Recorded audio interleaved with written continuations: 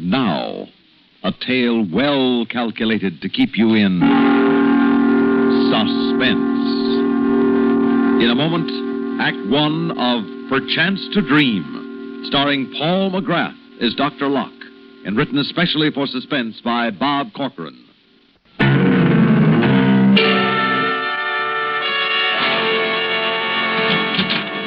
Well, Mrs. Foster, this meeting is certainly under more pleasant circumstances than our first. Yes. I'll never forget the day you called me, Dr. Locke. Please sit down. Thank you. But now you're giving my husband back to me fully recovered, and I do want to thank you for all you've done. Yes. Dr. Locke, is anything wrong? Isn't Paul all right? Well, Mrs. Foster, this is a general hospital, and as far as the abrasions, broken arm, skull fracture are concerned, we were able to effect a complete recovery. But, What is it? What's wrong? Now, when you visited your husband here, did he ever mention Ernest Masterson? No. He's the man whose wife... Was killed by your husband's car. Well, should Paul talk about it? I mean, isn't it better forgotten? Well, some things can never be forgotten, and even worse, some things are remembered wrongly. Wrongly? Yes, this was an unfortunate accident. A sudden blowout. The car whipped onto the sidewalk, and Masterson was badly injured, and his wife was killed. Now, you know it was an accident. I know it's an accident. We remember it that way. The police, the coroner's jury agreed that no one was to blame. Even Masterson has taken that attitude, remembers it this way. But you're afraid that Paul doesn't? I'm pretty sure he doesn't. You see, since the accident was nearby, both your husband and Masterson were brought to this hospital. Masterson is making a good recovery, despite a rather weak heart. But it's taking longer because he's older. Well, has Paul said anything to him that makes you think something is wrong? Your husband won't talk to him. Won't talk to him? Well, why not? I'm not sure. It seems that your husband blames himself for the death of Masterson's wife out of all proportion to the truth. He's often depressed, Miss Foster. He doesn't talk. Often nervous, irritable. I've tried to talk to him. And Masterson's been to his room repeatedly, trying to show him there's no grudge, that he shouldn't go on accusing and blaming himself. But we haven't been able to do a thing.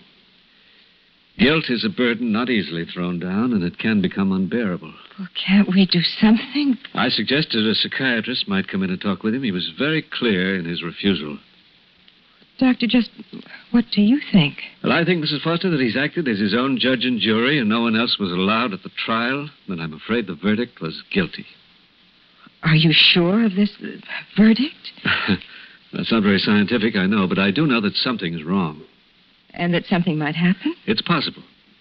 And since it is possible, I must tell you of it, no matter how much it might upset you or how wrong I might be, and I hope I'm wrong. What might happen?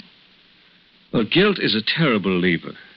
Expiation is often the only thing powerful enough to pacify it. It's possible, in expiation, in trying to make atonement for the wrong he feels he's done, that to judge and jury, he might add executioner. Oh, no. You mean do something to himself, take his own life? Oh, no, he couldn't do that. I'm sorry to tell you this, but you know that I must. He has a dream almost every night. He talks in his sleep. I've watched him. I've listened to him. It seems to follow a pattern. He fights for a time, seemingly against doing something. Then the struggle is suddenly over. He gives in. This resistance period is getting shorter. Soon it may be gone altogether. In this dream, he commits suicide? Believe me, Mrs. Foster, when a mind is obsessed by a compulsion, nothing is out of the question. Now, I've asked him about this dream. He seems confused. He either will not or cannot tell me. What can we do to help him? I'll do anything you say. Don't let him see that we've been discussing this. Yes, sir, come in. Well, down to get the old man out. Hello, darling. You look wonderful. I feel wonderful. Like to thank you for everything, Doctor. I guess I wasn't cut out to be a model patient. Well, if they were all as little trouble as you... We better run along. I know you're pretty busy. Oh, I stopped to say goodbye to Masterson. Thought you'd like to know. Oh, fine. That's fine. Well, I hope you're going to enjoy your freedom. I intend to.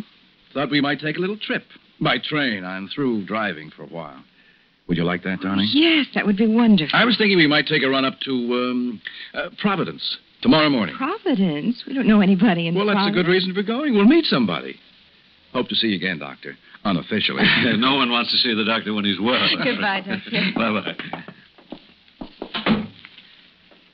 But he's not well, Miss Clemens. I'll swear it. He seems fine. Seems, yes, but there's something... Too bad he couldn't have taken it all like Mr. Masterson. He lost his wife, and yet he seems completely without bitterness. I don't think I could be that forgiving. Well, Foster's guilt won't let him be forgiving either, to himself. If only we knew more, Miss Clemens, we could anticipate and block any attempt he might make. Break the pattern of his dream.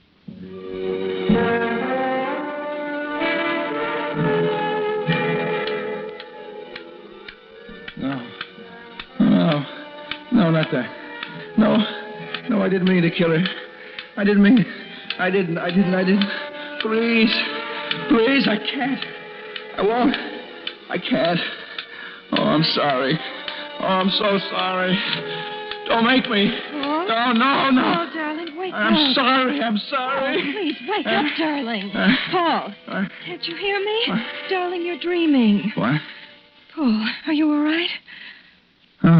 Oh, Mary. Darling, what's the matter? What were you dreaming about? I can't remember. There's shadows. I'm all confused. I don't know. All right. It's all right now, darling. It doesn't matter. Come on now. You go back to sleep. Huh? We've got a long train ride tomorrow. Mary, I don't think you should come with me to Providence. Well, why not? Darling, why not? I don't know. But you'd better let me go alone. No, Yes, without Paul Foster, you're not leaving me behind.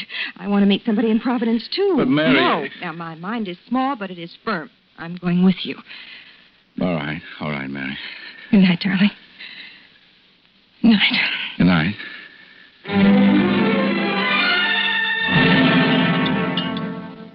Now, what is that? Bill or fan mail? It's a note from Jan. Must have come by early this morning and dropped it in the mailbox. Anything to save a stamp. What's she got to say? Oh, you know, Jan, it's the usual thing. One of the children is sick. I'm sorry if this is upsetting, and I repeat, I may be wrong. But just to be safe, check his luggage in case. Just in case there's a gun or any other weapon. You still worrying about Mr. Foster, Doctor? Huh? You're getting so you can read my mind, Miss Clemens, and I'm getting so I can't get him out of it. Oh. If I only knew more. I wonder if Masterson might know something that might help. It's worth a try. I didn't want to bother him about Foster. Didn't think he could help. But now, at least it would be doing something. Will you get him, please, Miss Clemens? He'll be glad to help, and the walk from his room will do him good.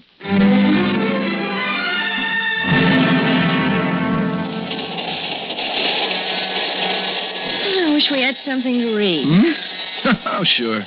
That's the way it always is. Rush for the train and forget the essentials. I think I'll take a walk. Oh, all right, darling.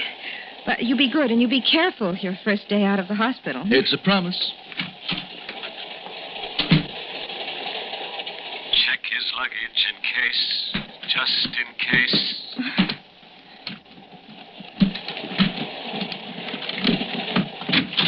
Why, Mary. Oh, Paul. What are you doing? You startled me. Huh? I ran out of cigarettes and thought you might have some in your suitcase. Well, what's wrong with these? They're right here on the windowsill.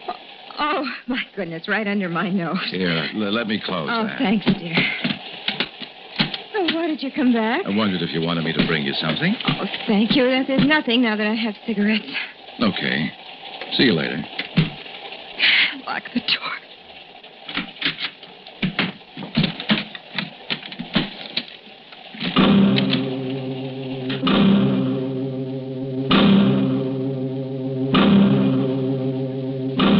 Well, I'm sorry to bother you, Mr. Masterson. Oh, no bother at all. Glad to have somebody to talk to. I like to walk, but the chair still feels good. Yes. I guess the old ticket gets a little overworked. Miss Clemens said you wanted to talk to me about Foster? That's right. I guess maybe then this note Foster left me yesterday might make some sense to you. Oh? I got it here someplace. Good. He came to say goodbye. Real nice of him. I was sleeping, so he left me a note. Here it is. I don't rightly understand what he means. Miss Clemens said you think he might do something to himself on account of what he done to me and Ellen. Is that right, Doc? Yes, but listen, no. Have I been right about the danger and wrong about... Soon you can really forgive me.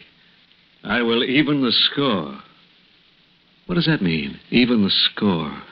Maybe he means like it says in the Bible. A tooth for a tooth. Killing himself won't do that. Won't do no good at all. Won't bring Ellen back. She is the dearest thing I had in the whole world. And to even the score, Foster would have to lose the dearest thing he... His wife? Maybe subconsciously he's got some fantastic idea, because of the guilt he feels, that he must make you and himself equal in the way that he made you unequal. Good Lord. Maybe it's not suicide we're faced with, but murder.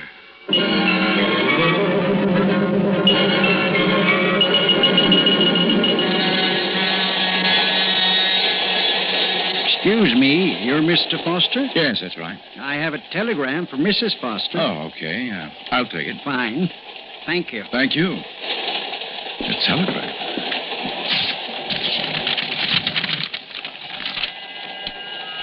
You may be in great danger. Call me at once. Dr. J. Locke, Grant Hospital. Dr. Locke.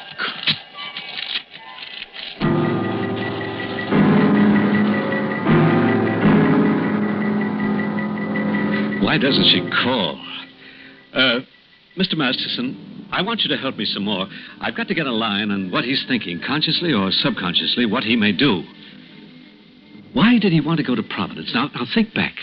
Try to remember anything you can, anything at all you know about him. Oh, gosh, Doc, I don't remember much. I tried to put it all out of my mind. I know, and I'm sorry to have to ask you, but Mrs. Foster's life may depend on your remembering. Yeah, sure, Doc, sure. Well, Foster's a salesman. I guess you know that. Yes. Huh? He's always traveling around. I heard that the night before the accident, he stopped over in a town called... I can't remember. The night before the accident. The last night that you and he were even. The last night both your wives were alive. Yeah, I guess it was. He drove right down from there, and then... I always thought a man walked on the outside to protect the woman. My doing that didn't keep Ellen from being killed. Please try to remember the name of the town, the last town he stayed at. Now try. I'm sorry, Doc. I just don't seem to... Wait a minute. Abby. Abby something. Yeah. I remember. Abington. That was it, Abington. You know where it is? No, it's up along the coast somewhere, but I ain't sure. I wonder if it could be on the run between here and Providence.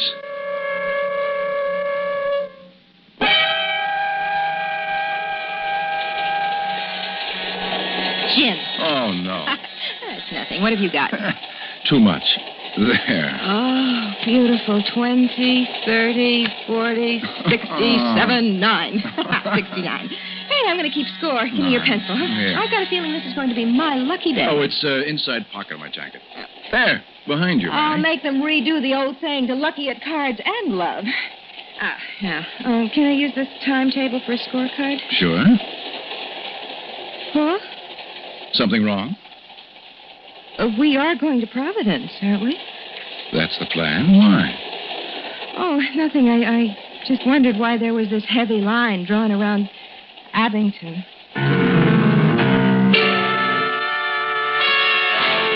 Yes, operator. Mrs. Paul Foster at the Brewster Hotel, Abington. And please hurry. It's very important. Well, it's a break that there's only one hotel in the town. I sure do hope you get her all right. I gotta admit, it all sounds pretty wild to me. Dreams and making restitution back there and all. I know you're a mighty smart fella, Doc, but you know what I mean. Yes, I do very well, Mr. Masterson. And I agree, but there's always the chance. You see, he suffered a tremendous head injury. No one can ever say for certain just what damage is done. No, not to the brain. We can check that quite well. But damage to the mind, that's quite a different matter. People can do crazy things, all right. If we can just get her away from him until we're sure. Dr. Locke. Yes? Oh, well, can't Watkins handle it? Oh, all right. I'll be right there. Mr. Masterson, will you stay at this phone? I'll be right back. If she calls before I do, tell her to leave the hotel at once, to get away from him. Sure, Doc, sure. I'll stay right here. I'll warn her. I wouldn't want her hurt like Ellen was. Well, Mrs. Foster's life may depend on it. Yeah, I know that.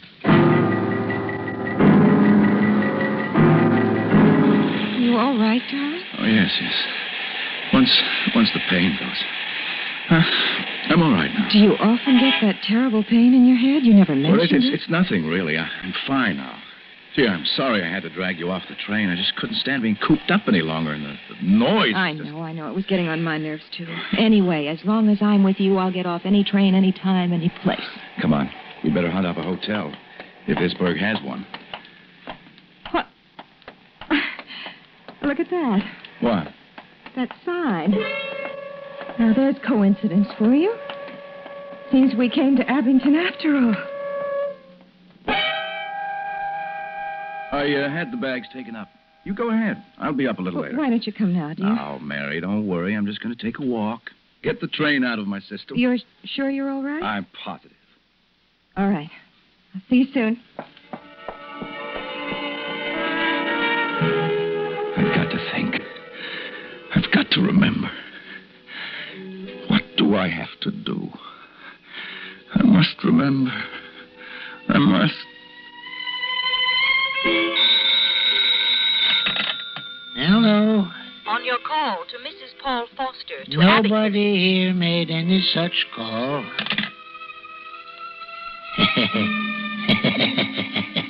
You hear that, Ellen? You hear? Nobody warned you, did they? I don't feel so good. My chest is tight. The heart's beating awful fast. There's too much excitement. Hello? Is this Dr. Locke's office? Yes? Ready with your call to Mrs. Paul Foster at Abington. Go ahead, please. Hello? This is Mrs. Foster. Who's calling? Hello? Is there anybody on the line? The party that made the call. He ain't here. He's gone. Well, who made the call? Nobody knew we were here. I don't know. Don't know nothing about it. Guess it was all just a mistake. Yeah. Just a mistake. A mistake. Like Ellen getting killed. Did she call? Did you talk to her? Mr. Masterson? Huh? Miss Clemens said there was a call. Did you talk to Mrs. Foster? No. I didn't. She wasn't there. You told the operator to try again. You left word for her to call back. Well, I don't rightly remember. It's all kind of confusing. I don't feel so good. Yes. My chest is all tight. Yes, it's all right now. I understand you. Just take it easy. Long Operator, distance? will you, on that call to Mrs. Foster at Abington, will you please try again? Very well, sir. I'll ring it again and call you. And please hurry. Oh, if only we're in time. Doc, you believe what it says in the Bible?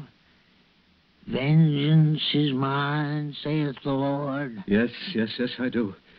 If only we were sure that Foster does. Well, you've been a big help, Mr. Masterson. It's the least I could do. No sense in depriving him of his wife just because he deprived me of mine. I didn't mean to kill Mrs. Masterson. It was an accident. Everybody said it was an accident. Oh, don't make me kill Mary, please. Oh, let me stop. Let me stop. I'm sorry. Oh, don't make me kill Mary. It's a dream. Is it a dream? Do it. And don't dream anymore. Peace. Do it. And then stop. And then peace. Paul, I had the strangest call. I think this is the same person. Hello? Miss Foster, this is Dr. Locke. You must Oh. get out. Oh, what's the matter with Mary. you? Miss Foster? Oh, Miss please. Foster. Mary. No. Miss Foster. Oh, my God, please. Mrs. Foster. Mrs. Foster. Mrs. Foster. Mrs. Foster. Mrs. Foster. Mrs. Foster. What's wrong, Doctor? Operator. Your call is still connected. Get me the police in Abington. Hurry. Yes, sir, right away. Dr. Locke. Mr. Masterson, look at him. Oh, the excitement. He's fainted. What's the matter? His heart gave out. He's dead. And just because he wanted to help.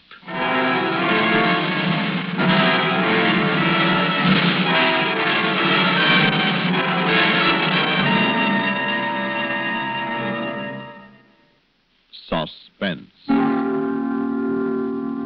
You've been listening to Perchance to Dream. Paul McGrath is Dr. Locke, and written especially for Suspense by Bob Corcoran. In a moment, a word about next week's story of Suspense. Suspense is produced and directed by Bruno Zerato Jr., music supervision by Ethel Huber.